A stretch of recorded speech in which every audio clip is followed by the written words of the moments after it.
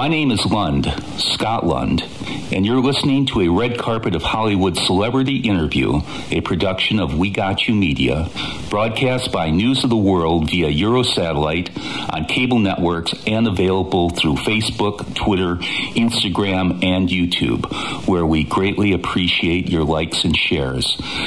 My special guest today is American actor Ryan Carnes, who has recently starred in a hilarious breakout comedy, Valentina's Wedding. It is a Mexican-American crossover film called La Boda de Valentina in Spanish.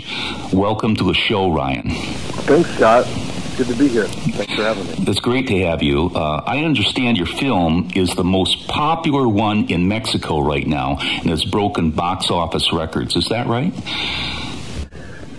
We were the #1 film in Mexico when we first came out and when we hit theaters. We got knocked off by Black Panther, but I don't think there's anybody in the world that didn't get knocked off by Black Panther. And then within the first month, I think it was after about 4 weeks of release in theaters, we had become the #10 film in Mexican film history. Wow! So that's huge. Yeah. So we had a very warm reception in Mexico for sure. Wonderful. And I understand it opened in about 40 theaters in Los Angeles and 400 theaters nationwide. Correct. Well, I want to talk more about your new movie, but I'd like to establish your interesting background for our listeners. You grew up on a rural farm in Illinois and wound up at Duke University, where you were a member of DUM. What was that all about?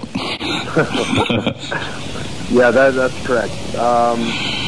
Well, I did. I grew up on a pig farm, actually, in Illinois, a small pig farm. You know, we weren't like one of those industrial hog confinement type operations. We were, you know, I don't remember how many pigs we had, probably a couple hundred, something like that. It's a lot. And I just helping my dad feed pigs and riding in the tractors and combines with him, and that's how I learned how to drive a stick, was by driving tractors. And when I left my hometown, I went to Durham, North Carolina, where Duke is. And I really didn't know what I wanted to major in. I had no idea what my major was going to be. I knew that, or at least I thought that I wanted to go to law school. By that time, by the time I got to college, I was pretty set on that. I didn't really know what kind of law.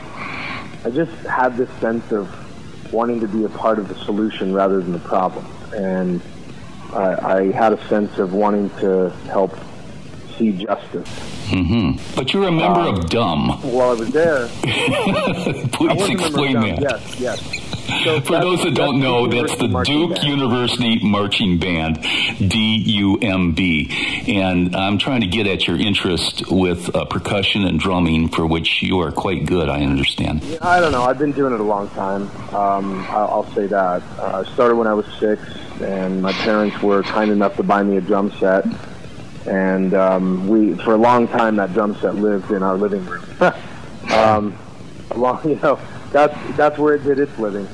And they were always just really supportive. And so I got to Duke, and I was sort of trying to figure things out and trying a bunch of different majors before I finally settled on public policy. But while I was there, I auditioned for the Duke University Marching Band, and I was able to be a part of that. That we did affectionately refer to as DUM, because how can you not? So basically we have DUM and Drummer, which sounds like a great name for a movie. Maybe Jim Carrey could co-star with you. In 2004, you had your first big break, becoming the 9th actor to portray Lucas Jones on the ABC soap opera General Hospital. What was the sequence of events that led up to you landing that role? Talk me through it. The role of Lucas Jones came up, and I went in, and I auditioned, and I had a vacation planned to Hawaii. And, you know, how this thing works in this career and with auditions, you go and I mean, at least what I try to do is I try to just forget about it at this point. When I was much younger, it was really hard to forget about auditions that I'd gone on because as a young actor, I think there's a tendency to think that we're right for every single job, and oh, I want that one, and what if I don't get called back? And, you know, it gets a little bit crazy. And so I had a vacation planned to Hawaii. So, you know, I told my manager, even though the callback was sort of looming, but I hadn't got word that I was even being called back yet, I said to my manager, I said, you know, I've got a ticket. I'd really like to go to Hawaii, you know? And he goes, yeah, it's fine. Just go ahead. So I left, and I remember the day really clearly. I'm sitting on the beach in Hawaii, and my phone rings. My cell phone, you know, at the time, it's just like cell phones were really different. I had like an antenna. I had to like pull out my little antenna. And it was my manager, and he says, well, guess what? As luck would have it, you got a call back for this thing, for this general hospital thing. They need you, and there's like they need you in 2 days or something. The callback's in 2 days. And there's a joke as an actor: if you want to get a job, plan a trip. But you can't do it as a manipulation. You have to do it genuinely. You have to you live your life, plan a trip, book a ticket, make plans, and lo and behold, you'll get a job, or you know something will happen. And that used to happen a lot to me, actually. So of course I planned a vacation. I go on the vacation, then I get the call, right? So I said to my manager, I said, well, I really don't want to leave this beach. You know, I don't want to cut my vacation short. Is there anything we can do? And he goes, well, let me check. So he called me and said, look, you guys are really familiar with Ryan's work at this point. You've had him in a number of times. You've been close on some things. Can you just take him straight to producers instead of doing the callback? Well, Mark Teschner, God bless him, agreed. So I got to stay in Hawaii, finish out my vacation, and I got back to LA in time for the producer session. So smart. That's not all. I'm on my way. I'm driving to the audition. I'm on the 5 freeway, and all of a sudden, whoa, whoa, whoa, whoa, whoa, whoa, whoa, whoa, whoa, whoa, whoa, whoa, whoa, flat tire. So I pull over on the side of the freeway. I call one of the other managers in my management company's office. I told him what happened. He goes, just stay there. I'll be right there. He came. He picked me up. We left my car on the side of the road with a note. He drove me the rest of the way to Prospect Studios, to the producer session. I walked in, I don't know, half an hour late, 45 minutes late. And I walked in the room and I just said, hey guys, sorry. I guess you heard what happened. Here I am. You know, let's do it. And I think, and I ended up getting the role. And I think that sometimes things like that are like the best thing that can happen to an actor, because it disarms us. It gets us out of our heads. At least for me, you know, things like that get me out of my head. It gets me present, and it gets me real, and it gets me like just kind of in whatever is happening, rather than, you know, like being up in my head and thinking, oh my God, are they going to like me? Am I going to do well? Am I going to get that moment right? And for whatever reason it worked, and I got the role and became the ninth Lucas Jones. Well, this was your big break.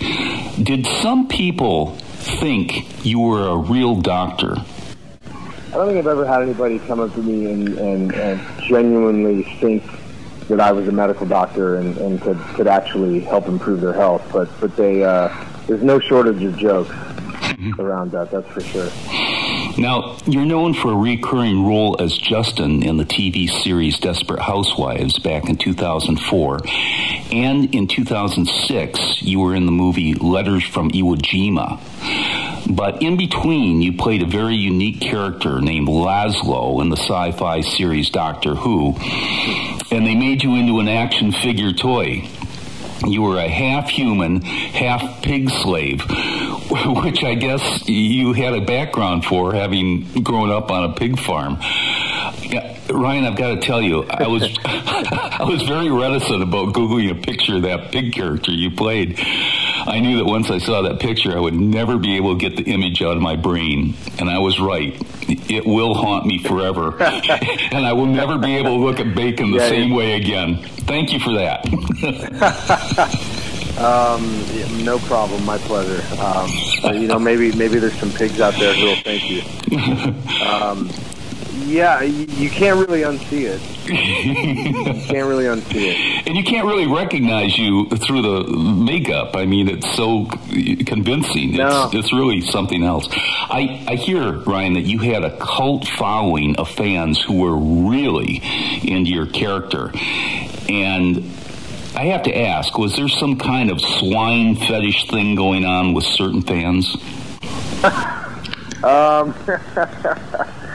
Well, I think there's a Doctor Who fetish more than there's maybe a swine fetish, and I say that lovingly and jokingly, because Doctor Who is yeah, I mean, it might be one of the shows with the biggest cult following of any show ever, like real true cult following.